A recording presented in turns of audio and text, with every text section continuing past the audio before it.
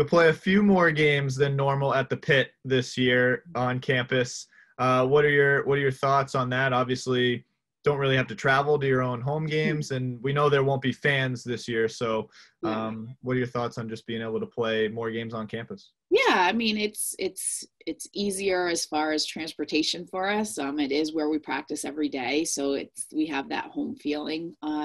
It's loud even without fans, so that will be kind of fun. I mean, it's going to look really different. I mean, it's just the makeup of what we have to do to meet all the regulations is going to be super super different. But like I said, we're just excited to have the opportunity to play.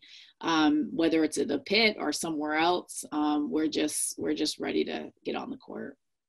On the bright side, that's one of the few venues in the country where you can't tell if there's fans based on Yeah, the broadcast. exactly. It's loud even if there's 10 people there. So it's very true.